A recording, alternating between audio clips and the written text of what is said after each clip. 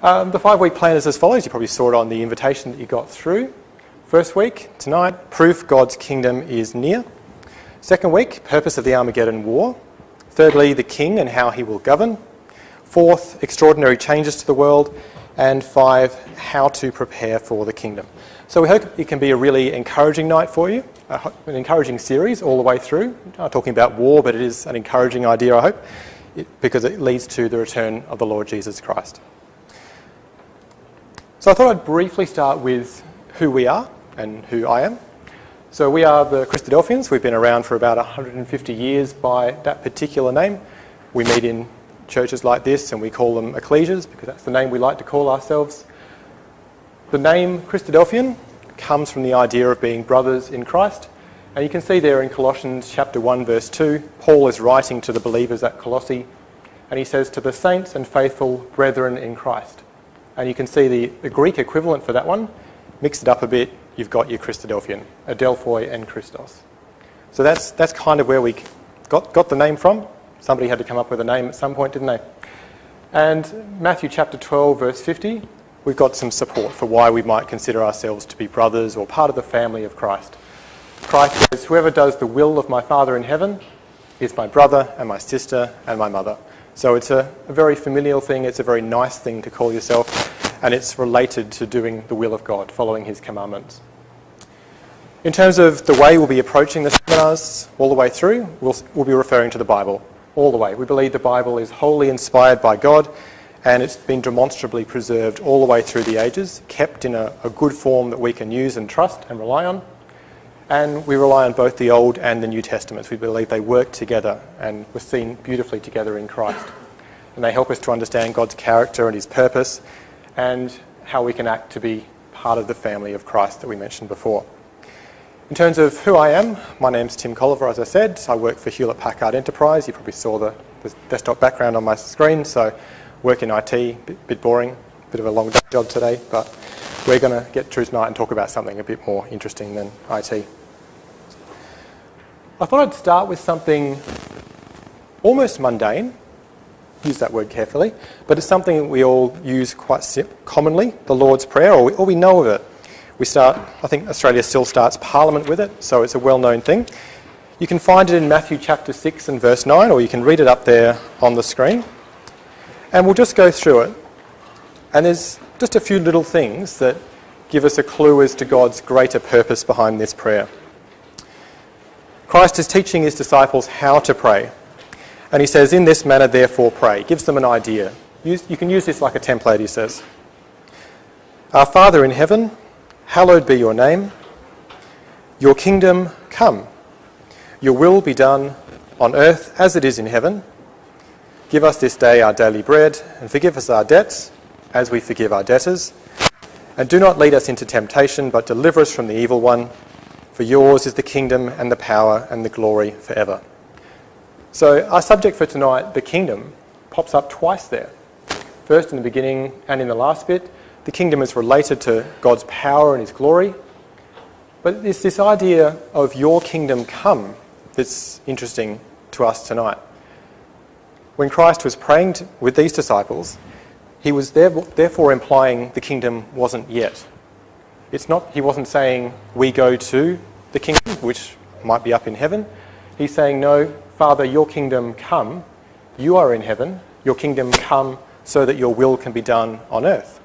So that gives us a really good clue that we're talking about a glorious kingdom of God on the earth, on this earth that we're talking about right now. And we've got something beautiful to look forward to. And in terms of tying that down a bit further, let's have a look at Acts chapter 1.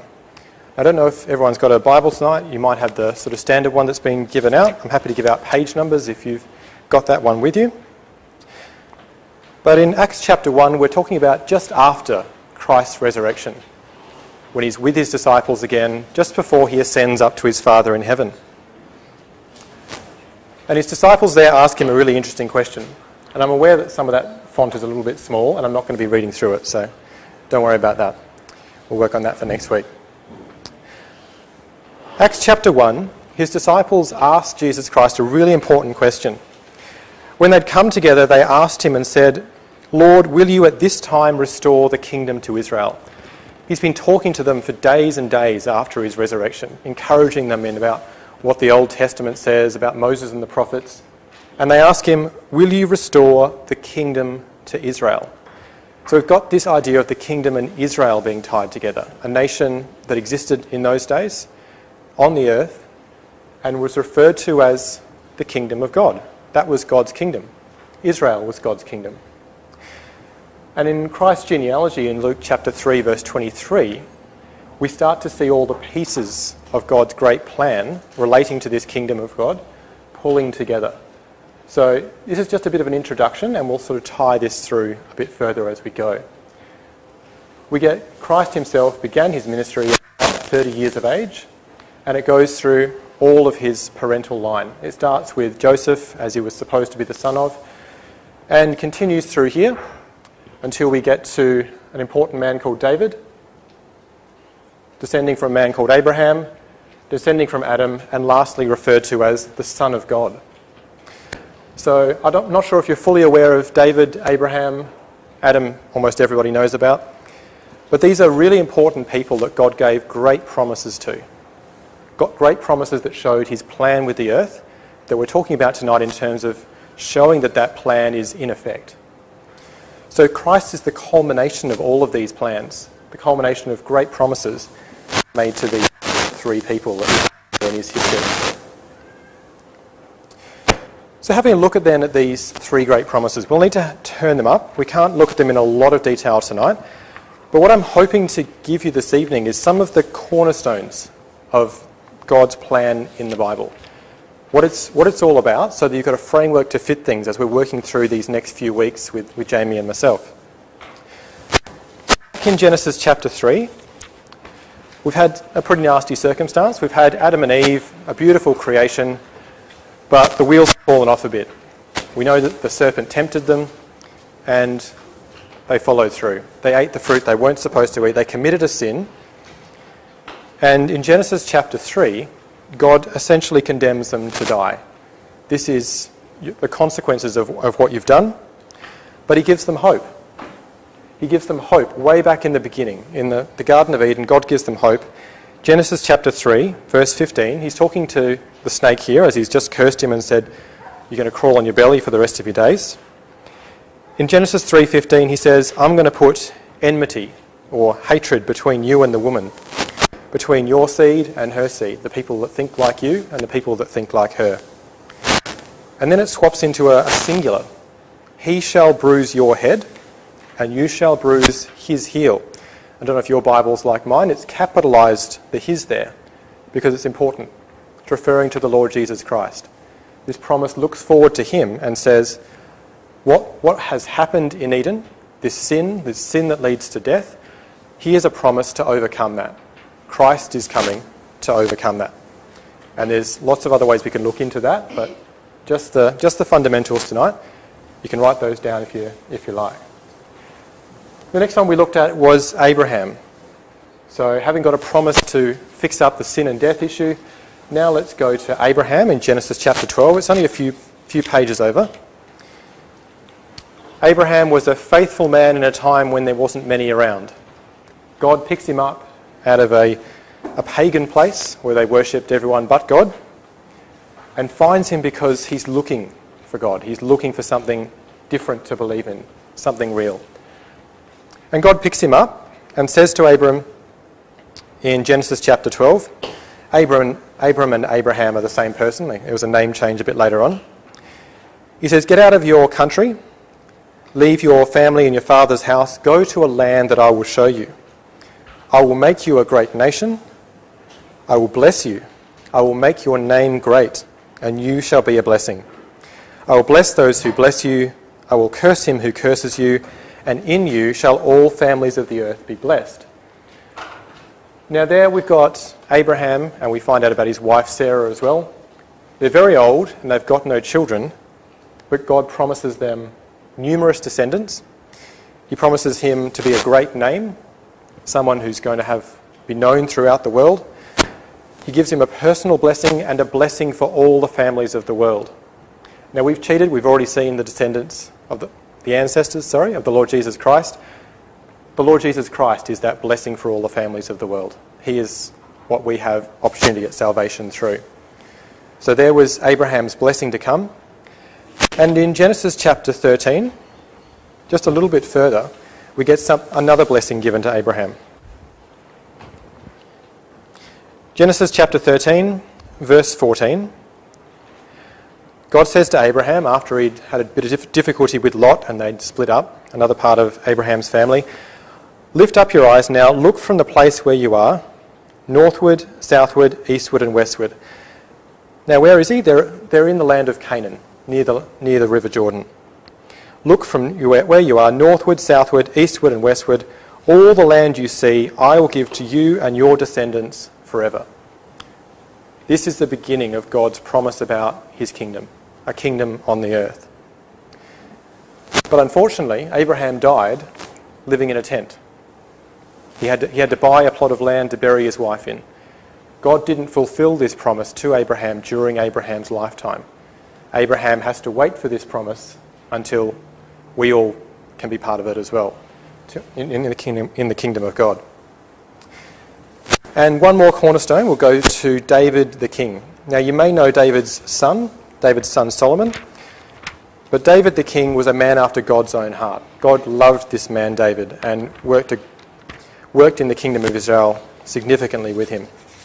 So we're jumping across hundreds of years now to David, who was the second king of Israel. After Abraham had a promised son, Isaac, God blessed him and gave him a family in their old age, many descendants through, until we get to the tribes in Israel, the land of Israel that we know today, and a King David sitting on the throne. Now 2 Samuel chapter 7, we get God's promise to David, and it builds on these promises that we've had before. That promise back in Eden, there's a solution for sin and death. That promise to Abraham, you're going to be a blessing and you're going to have ownership of this land. God in 2 Samuel 7 promises David something about a king. So let's read through there from verses 12 through 16. God says to David, "When your days are fulfilled and you rest with your fathers," so after you're dead, "I will set up from your seed after you, your descendants. He will come from your body and I will establish his kingdom." Now, immediately there you're probably thinking, well, that sounds like Solomon. Solomon's your son. Solomon's going to set up on the kingdom. But we keep going in verse 13. "He's going to build a house for my name." Solomon built a beautiful temple for God. It was famous throughout the world. "And I will establish the throne of his kingdom forever." Here's the clash. Solomon died after 40 years on the throne. This kingdom did not last forever. Verse 14, "I will be his father." Perhaps that's a bit figurative for Solomon, but it's literal for Jesus Christ. "He shall be my son. If he commits iniquity, I will chasten him with the rod of men and with the blows of the sons of men. But my mercy shall not depart from him, as I took it from Saul, who was the king before David, whom I removed before you. And your house and your kingdom shall be established forever before you." That's interesting. After you're dead, David, I'm going to establish your kingdom forever before you, in front of you, where you can see it. David has to be resurrected too. David has to be alive on the earth to see this kingdom that's coming with King Lord Jesus Christ reigning over it. "Your throne shall be established forever." So this was the vision that God gave to David through Nathan the prophet, to give him encouragement that through his line, the Lord Jesus Christ was going to come and he would reign on David's throne forever. So those are some cornerstones really to understanding the plan and purpose of God with the earth, what he's intending to do with it. He started off in the beginning creating man and woman, hoping that they would be a beautiful creation that could serve and worship him, but sin threw a spanner in the works. Sin and death left us where we are today. We're in a bit of trouble. But God, Jesus Christ is the solution. It came through Abraham, it came through David, and we're looking for the fulfillment of all these three promises. To have eternal life in his kingdom, that kingdom being based in the land of Israel that was promised to Abraham, and the king sitting on King David's throne, was promised to faithful King David. So to jump over now to start looking at probably more to do with our times. Now we've got a little bit of a foundation. Let's have a look at Matthew chapter 24. And here we've got a prophecy from the Lord Jesus Christ.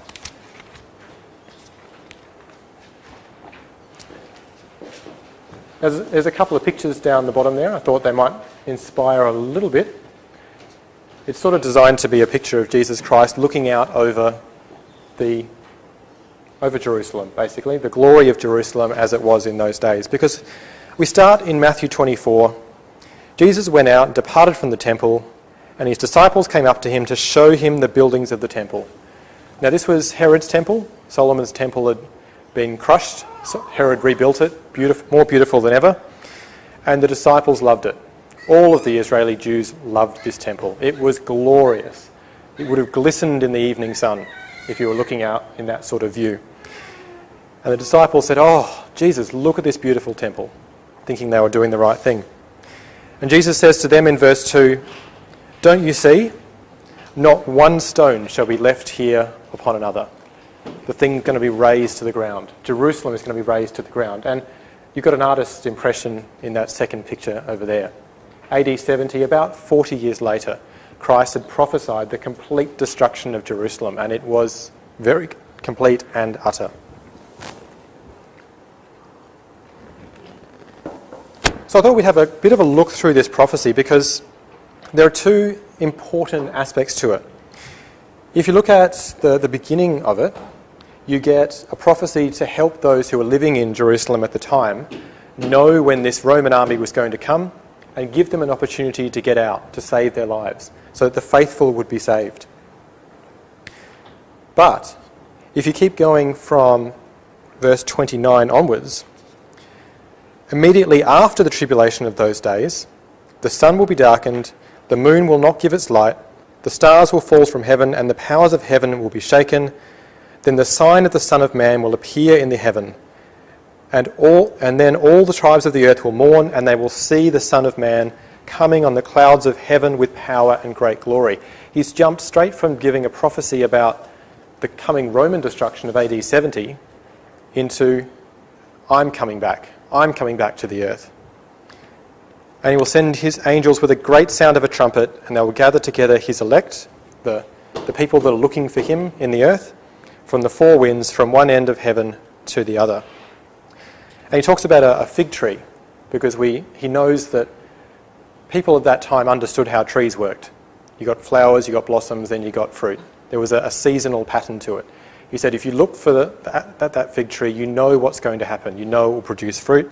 At the same time, he says, look for the signs for my return, and you'll know that I'm coming back. But in verse 36, we've got a bit of a challenge. Of that day and hour, no one knows, not even the angels of heaven, but my Father knows only. So he's saying you're not going to know what day it is.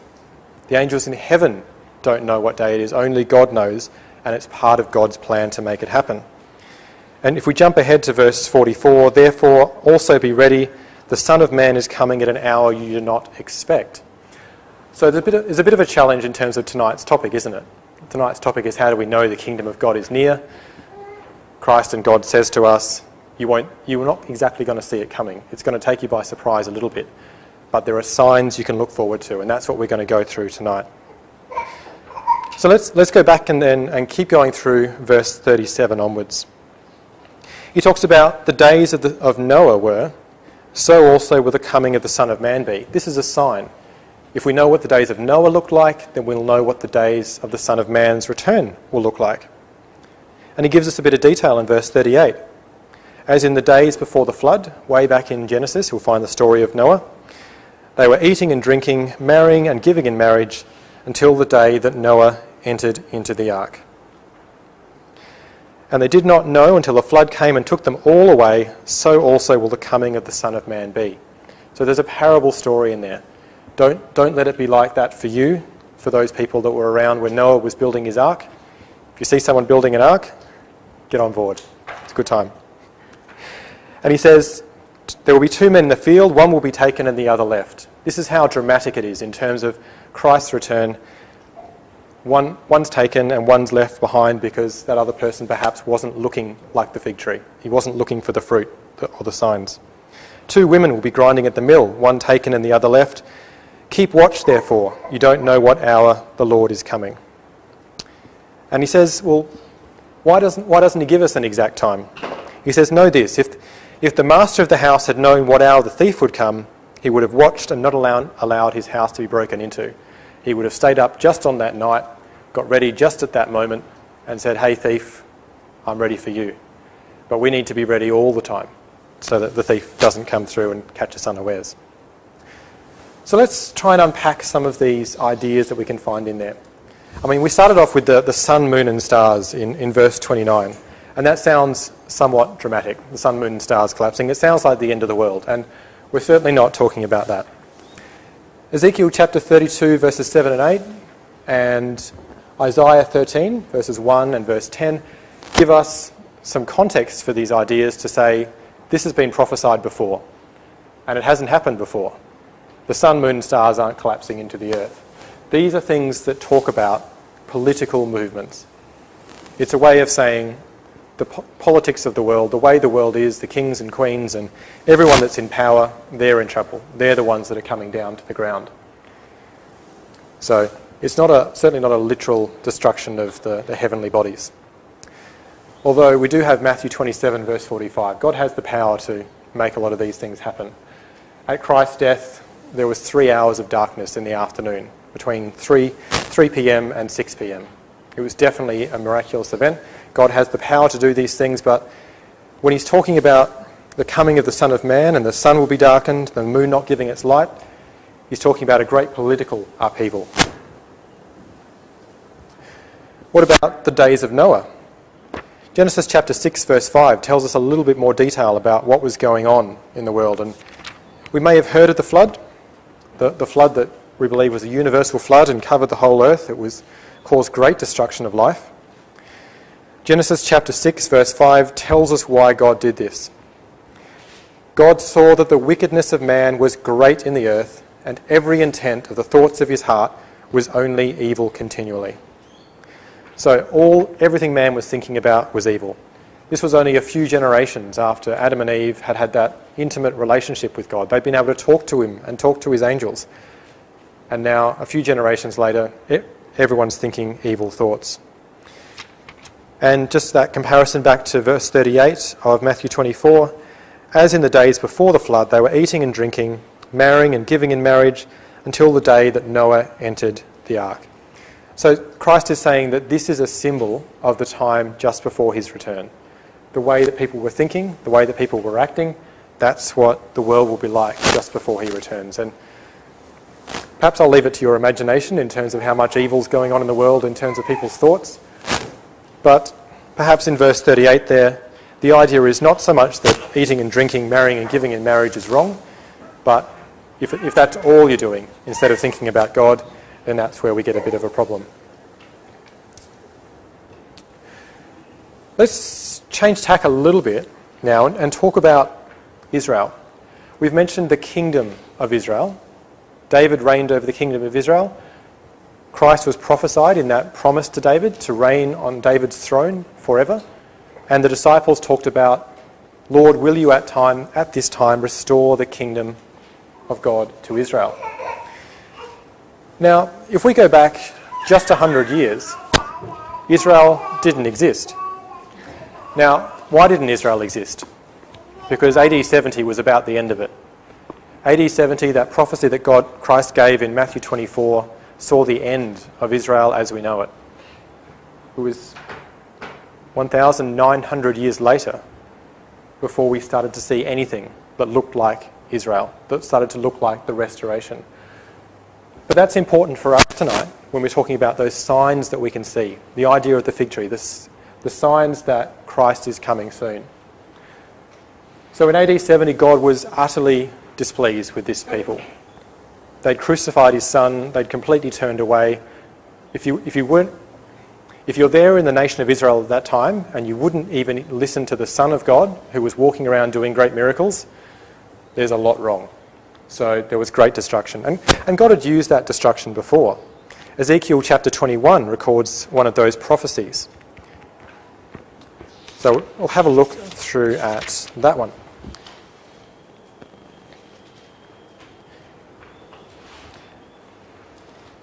So Ezekiel chapter 21 and verse 26. God here in Ezekiel 21 is going to use the kingdom of Babylon to destroy Israel for their wickedness at that time. And in verse 26, thus says the Lord God, remove the turban, take off the crown, nothing shall remain. Exalt the humble and humble the exalted. Overthrown, overthrown, I will make it overthrown. It shall be no longer until he comes. I don't know if your Bible's capitalised like mine is. Capital H for he comes, whose right it is, and I will give it to him. Now, take off the crown. This was the last crown ever worn by a kingdom of Israel or Judah. That crown was never worn again. There was never another king since this time. And this is talking about 600 BC, when Babylon came through under Nebuchadnezzar and wiped out the kingdom of Israel and made it part of his state. So there has never ever been a king of Israel since that time, but Christ is the one. He will come and it will be his right to wear it in fulfillment of that prophecy given to David. And in Zechariah, we'll see another prophecy that talks about Jerusalem as being restored as well. So Zechariah, right towards the end of the Old Testament, Zechariah chapter 8. And Zechariah again is during this time of exile for Israel. Israel is kicked out of their land. They're living in foreign country. And this prophet Zechariah is giving them hope, or he's been given hope by God to share with them. Zechariah chapter 8, and we'll start from verses 7 to 8. Thus says the Lord of hosts, behold, I will save my people from the land of the east and from the land of the west. They're everywhere. I will bring them back. They shall dwell in the midst of Jerusalem. They shall be my people, and I will be their God in truth and righteousness. Now, certainly the last part of that probably isn't quite true of the people of Israel today. Many of them are atheists. It's a secular country by all rights. There's more still to come in fulfillment of that prophecy. But it's important because it makes reference to Israel and Jerusalem in particular. And just before we talk about the map, we'll go on to verses 20 through to 23. Thus says the Lord of hosts, people shall yet come, inhabitants of many cities. The inhabitants of one city shall go to another, saying, let us continue to go and pray before the Lord, seek the Lord of hosts. I myself will go also. Many peoples and strong nations shall come to seek the Lord of hosts in Jerusalem and to pray before the Lord. So that's where God tells us about his kingdom centred in Jerusalem. It's not just a prophecy of restoration, Israel getting Jerusalem back. It's a prophecy about God's kingdom and all nations coming to pray there. So in terms of these maps that we've got in front of us, remember about BC 600, Nebuchadnezzar wipes Israel off the map. There's never a king since. AD 70, the Roman army wipes Israel off forever. Israel ceases to appear as a nation. But in these prophecies, God says, I'm going to bring them back. And it took 1900 years for God to put that plan into effect to achieve it. 1897, that picture on the far left, there is no Israel. It was called Palestine. 1946, you can probably think of a number of dates that have occurred between those two times. Pretty significant events in the world. 2 world wars and a lot of destruction and heartache. 1946, a few little green spots there to show Israeli settlements. They're starting to return to the land. 1947 and 1948. 1948 was when the nation of Israel was declared by the United Nations. Israel existed again, but they didn't have Jerusalem. 1967, this was a 6-day war. Then they captured Jerusalem again. Very dramatic times up against quite significant odds. But if you're looking at your Bible prophecy, you'd be going, it's kind of likely they're going to end up with this. And they did. They've got Jerusalem now, they have Israel, And you can see the issues the Palestinians have right now. There's not much yellow left on that map in the present day. There's a lot of conflict in that place. And we certainly don't stand here tonight pretending that the Israeli people are nice people or good people. They are God's people, but they're a secular nation doing their own thing. But God has a great plan with them, and he intends to make them his people, as we saw in those earlier verses in Zechariah. So after nearly 2,000 years of waiting for this fruit to appear on the tree, waiting to see these prophecies about the nation of Israel come back and be fulfilled, we're almost there. Israel's back in the land, Jerusalem is part of their nation, and there's some more prophecies to come because they're due for another attack, due to have it all go a bit wrong. Have a look in Ezekiel chapter 38. Now, I really don't want to steal Jamie's thunder. He's going to go through the start of this in much more detail next week. So we're just going to introduce the idea so you've got a plan of what's happening when we can talk next week. Ezekiel chapter 38, got a little title over here, Gog and Allies Attack Israel. Now, I'll leave it to Jamie to have the fun conversation. Gog is a confederation led by Russia. And you can see, in verse 2, Son of man, set your face against Gog, the land of Magog, the prince of Rosh. The prince of Russia, essentially there.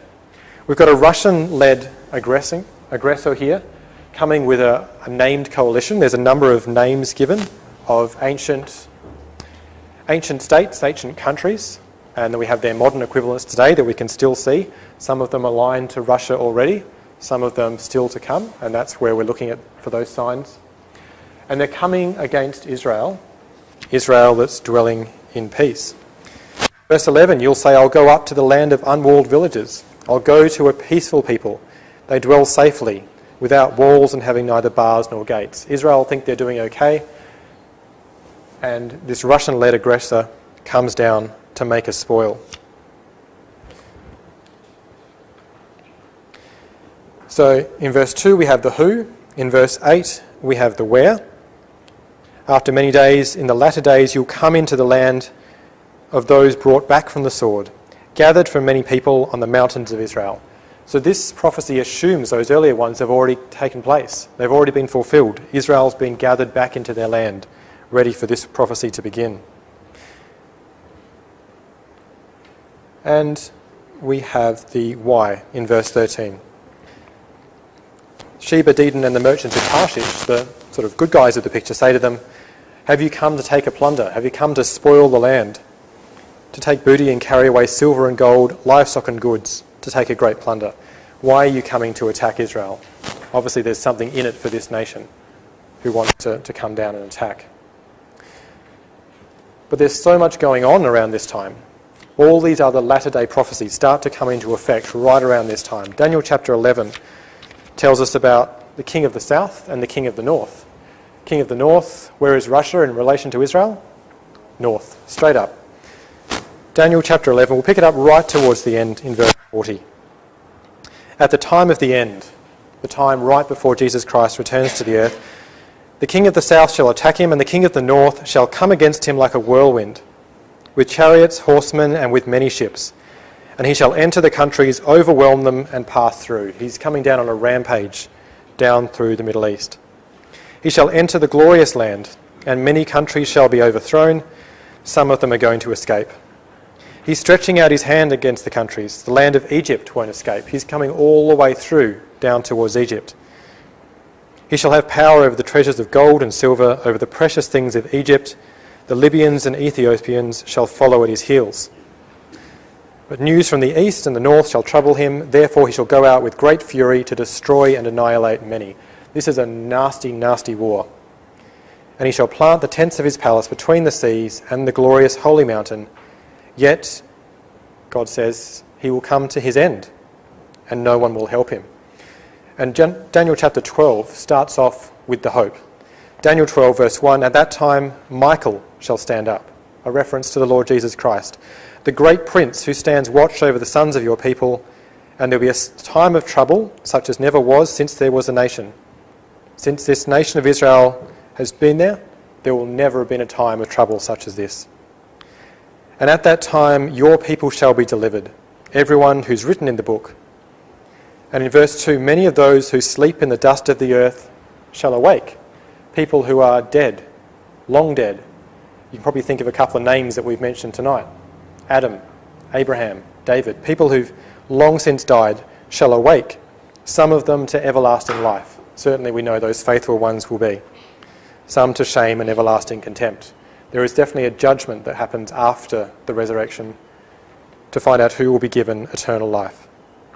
But those who are wise shall shine like the brightness of the firmament, and those who turn many to righteousness like the stars forever and ever. So righteousness there is the key, being right like God in terms of getting eternal life. So there's some great hope bound up at this time. So just to briefly recap, Israel back in the land, Jerusalem back as part of Israel, a Russian-led aggressor coming down, dependent on this prophecy being fulfilled, attacking Israel in the land of Israel.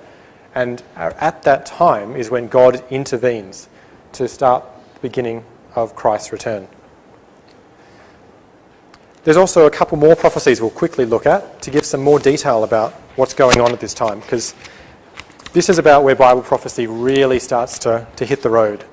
Every prophet gets a little bit excited and wants to write about the time of the return of the Lord Jesus Christ. So Zechariah chapter 14. Zechariah 14, verses 1 to 4. Behold, the day of the Lord is coming, and your spoil will be divided in your midst. We're talking about the war here, what's going on with that aggressor taking up the goods. I will gather all the nations to battle against Jerusalem. The city shall be taken, the houses rifled, the women ravished. Half of the city shall go into captivity, but the remnant of the people shall not be cut off from the city. We're getting some detail now about what this aggressor is actually doing. It's unfortunately serious destruction, and it's a world war. Everyone's involved in this. But then, in verse 3, the Lord will go forth and fight against those nations as he fights in the day of battle. And in that day his feet will stand on the Mount of Olives. Now we can take it right back to, we were talking about Acts chapter 1 a bit earlier, about Christ responding to his disciples when they said, will you restore the kingdom of God to Israel? Acts chapter 1, just a few verses on, is where Christ ascends up to heaven. From the Mount of Olives, he goes up, and the angels say to his disciples standing there, this same Jesus that you've seen going up into heaven is coming back the same way. He will so come in like manner. And here is the fulfillment of that, the prophecy that fulfills it. In that day his feet will stand on the Mount of Olives. Christ is returning. And Joel chapter 3 gives us a little bit more detail about that one.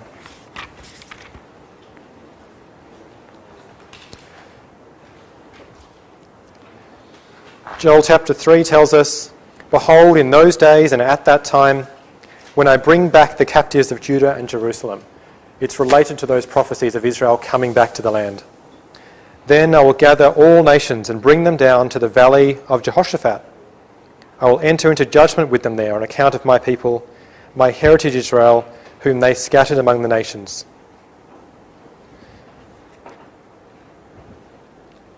And if you keep reading all the way through, there's more detail there about, in verse 9, proclaim this among the nations, prepare for war. Everyone's going to be warlike. Assemble, come together. Come to the valley of Jehoshaphat in verse 12. There I will sit and judge all the surrounding nations. Verse 14, multitudes, multitudes in the valley of decision. The day of Yahweh is near in the valley of decision. And just coming back, the sun and the moon will grow dark. The stars will diminish their brightness.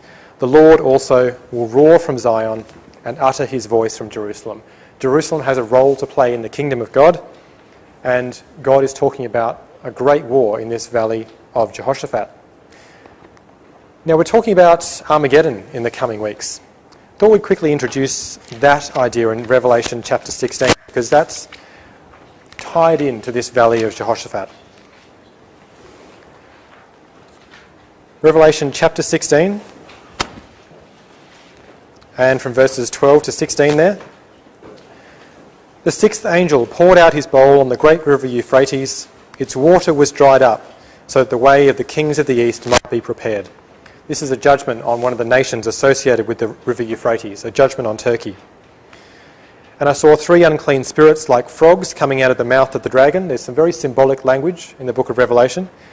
Don't have time tonight to do that justice. Out of the mouth of the beast and out of the mouth of the false prophet. They are the spirits of demons performing signs which achieve the following. They go out to the kings of the earth and of the whole world to gather them to the battle of that great day of God Almighty. Behold, I am coming as a thief. That same concept from Matthew 24. Blessed is he who watches, keeps an eye on the fig tree, the signs of the fig tree, and keeps his garments, lest he walk naked and they see his shame. And he gathered them together in the place called, in the Hebrew tongue, Armageddon. Now the meaning of that idea of the word Armageddon is judgment. People being gathered together for judgment. And we've got gathered together into Armageddon, gathered together to the valley of Jehoshaphat, a place where God had redeemed his people before, where he'd saved them in an earlier promise in 2 Chronicles chapter 20 on the screen there. And culminating in all of these things then, we now have the kingdom of God forever centred in Israel. It's a very dramatic series of events that we've got to look forward to, if I can use that term, to look forward to coming on the earth, but it's a time of trouble that such as never was. It's not going to be an easy time for anybody to look forward to. Tim, do you think we're living in verse 14? That's the time frame that we're in at the moment. Verse 14 of Joel? Revelation 16, verse 14. Definitely in terms of the longer, it's a long process, but definitely this is the time of now, when all these nations are being pivoted, if you will. God's working with them. His angels are out there making sure the world leaders are following his plan. There's something I wanted to mention a little bit earlier in terms of, well, we've gone through prophecy a few times, and it's perhaps a funny idea to talk about prophecy. We generally talk about prophecy in the idea of, foretelling the future. This is what the future is going to look like. God does it a little bit differently. He says, this is what I'm going to make the future be. That's God's idea of prophecy. I'm working to achieve this. This is what I'm going to achieve because I'm God. It's not just something that'll happen. Now really, when it comes to today's world, there's not that much good news. When we think about the evil on the world, we've got massive poverty. Nearly half the world's population, more than 3 billion people, live on less than $2.50 a day. And then there's an extreme 1.3 billion people living on less than $1.25 a day. This world has some very, very, very systemic issues. And we've got a great reason then to look forward to the kingdom of God, to look forward to Christ's return when some of this will be overcome. And Jamie and I look forward to sharing the hope that's shared in the Bible about the glories of these kingdoms and how it can overcome some of these ideas. What about environmental damage? 1/3 of arable land has been lost in the last 40 years because we build over the top of it, crush it, destroy it, overwork it. Food shortages are getting more and more common. Food shortages cause war, famine, death and destruction. We've got climate change. We can see it generally happening. Life-threatening weather and rising sea levels affecting some of those poor, smaller nations. And then we get to politics and war. Turns out if you're having a bit of a hard time in your country and you don't have any oil, we don't care. We won't send in the troops. We only send in the troops when it's something useful for us. Trump says, I'm going to put America first. Too bad about the rest of you. Everyone's in currency and trade wars, and the people who suffer are the third world who haven't got any resources to fall back on.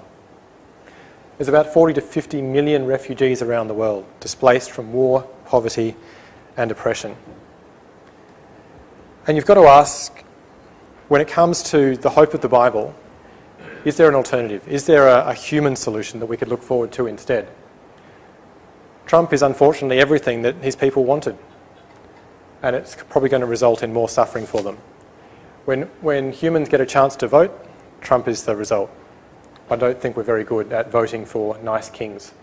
which is why the Lord Jesus Christ will be the one you don't vote for, but hopefully hope for. Climate change hurts the economy, so it gets watered down and never delivered. There's massive inequality. You buy your votes, you buy your governments, and all the money's floating up to the top. When it comes to war, there's no money left to fight anything unless you've got a personal stake in it, unless it's going to do something for you. So great genocide goes on because it doesn't cross our news. Poverty and malnutrition is rife. In the first world, we waste a lot of food. We know we do, we all do it. And we cut our aid budgets because we're worried about our pockets. And in the last one, medicine can't cure death. We have so many advances in medicine, but we still face the same problem that Adam and Eve faced when they sinned that first time. They started to die, and we're all going to die if Jesus Christ doesn't return and commence that judgment process. And something somebody asked me, it was only a week ago.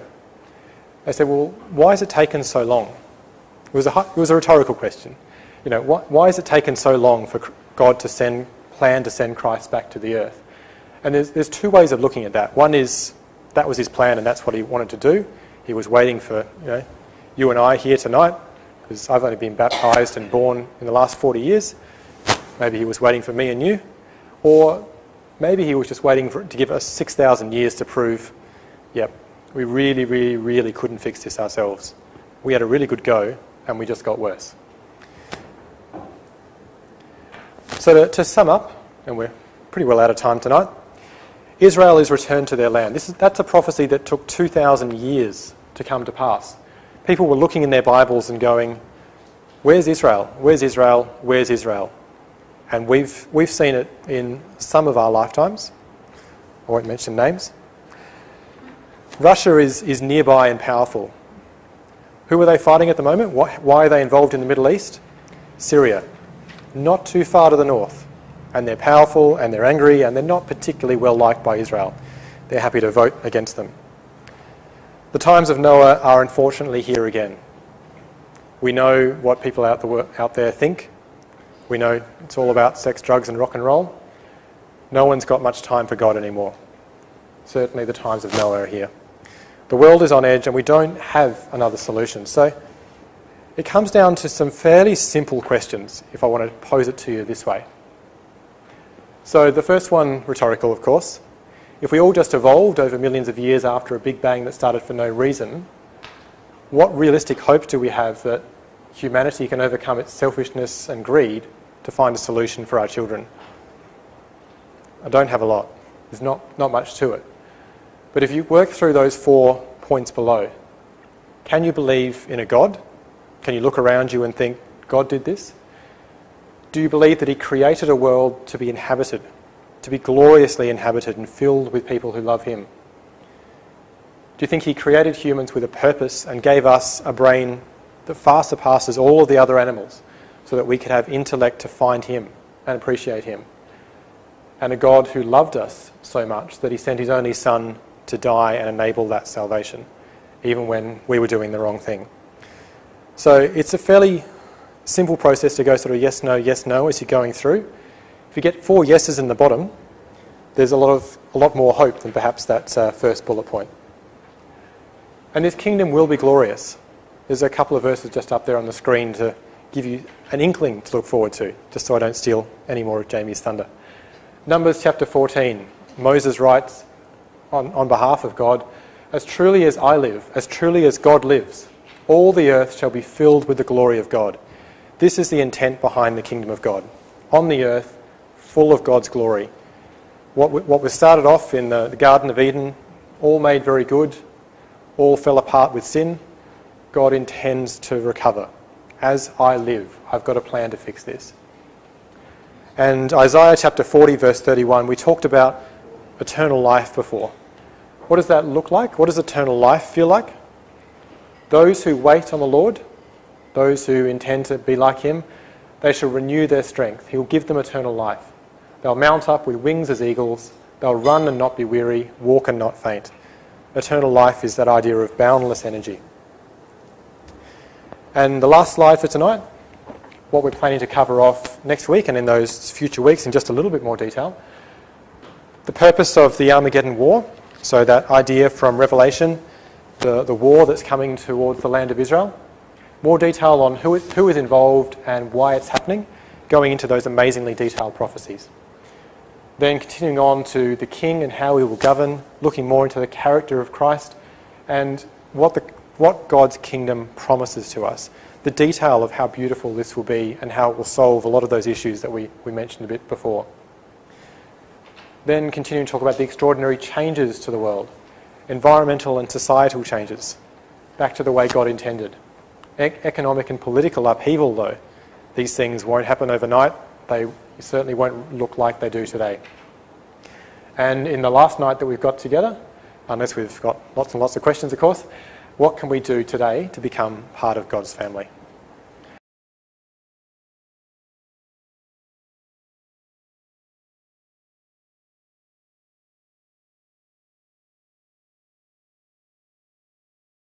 BibleTruthAndProphecy.com is a worldwide collaboration by Christadelphians to help promote the understanding of God's Word to those who are seeking the truth about the human condition and God's plan and purpose with this earth and with mankind upon it.